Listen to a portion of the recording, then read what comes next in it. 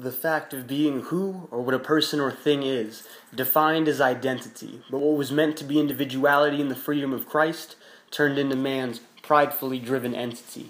Now for me, this false entity rooted itself not physically, but mentally, and non-coincidentally, a heart of insecurity turned into hurriedly attempting to compromise my purity. And assuredly, these motives were not driven by me, but rather him and her, he and she, all of those surrounding thee. Thus, this expanding circle of peers simply acted as an outer defense mechanism guarding my inner fears.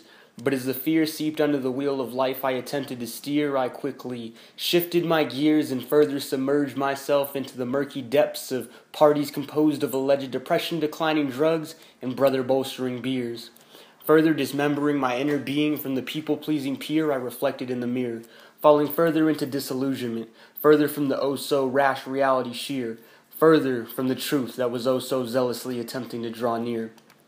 I was driving further and further away from reality, but during the drive I became more and more cognizant of my indulgence in fallacy. I was running on empty. The orange light was lucidly flashing, and although I had lost the real me when aligned with society, I was perfectly mashing, eradicating the viability and truth's attempts at latching. I was now out of the grasps of my guilty conscience's outlashing.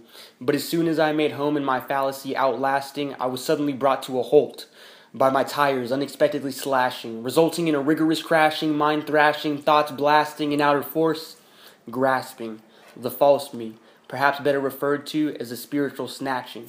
And in return, a new being began to take part in attaching. But though the old me is gone, let it not be mistaken, there is still an ever so often call to pass, creating an inner clashing.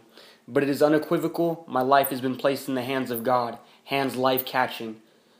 And the movie of life oftentimes still calls for a reenacting, but I am no longer an actor up for its casting. I am now a son of the one, God everlasting.